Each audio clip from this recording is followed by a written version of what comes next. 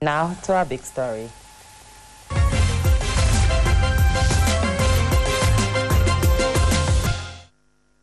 One of the most popular campaigns of Boko-Haram terrorists in Nigeria is against modern education. Years of the terrorist attacks have left many children out of school. Is the group, in its clamor to make education a taboo, succeeding? AIT's Ungoso Wuji in this report examines the impact of the crisis on school children in the region. 3 years ago, Fatima Ali Muhammad School in Maiduguri was shut down following invasion by Boko Haram. She still remembers the fearful sounds of gunshots echoing through the school and into their hearts. We are in boarding school that time. Our teachers, they don't leave us to go out because if we go out, the bullet will affect us. I'm very afraid that time because we are crying, we are praying that time. We don't know what we're going to do. After holiday, they close our school, they're not open it. Thousands of other school children face Fatima's plight in the northeast. UNICEF estimates that about 1,400 schools have been destroyed and 1 million school children displaced in the region. Teenage Bukar says his own family fled from Abadam, making a dangerous journey of 184 kilometers to Maiduguri. Yes, we enter car. We also use our legs. We very suffered. Many people have died. Many people have died. Some Boko Haram have killed some people.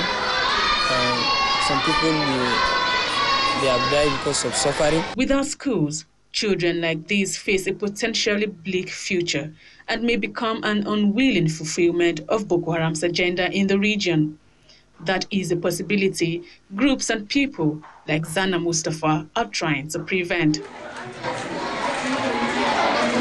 Gathered here in this school are over 500 children, most of them victims of Boko Haram attacks, orphans and the destitute.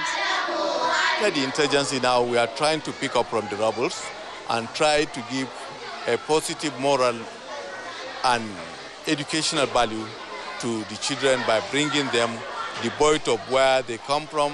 Fatima and Bukar are among students in this school.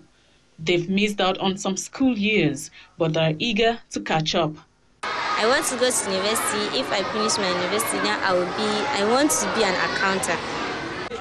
These may be the lucky ones, but many others are still out of school, in the streets and marketplaces, leaving them vulnerable in the hands of criminals if nothing is done to change their condition. There are thousands of children out there in the street whom we need to take care and enroll to school. So if by just taking a fraction of them cannot solve the problem. So we need to have a concerted effort. Many of the children here come from a background of violence and terrorism. But with the opportunity they have in schools like this, they have hope that their future will be better. For now, children at Zana Mustafa's Future Assured School and other open schools in the northeast embrace what education they can get against all odds. Ungoso Wuji, AIT News, Maiduguri.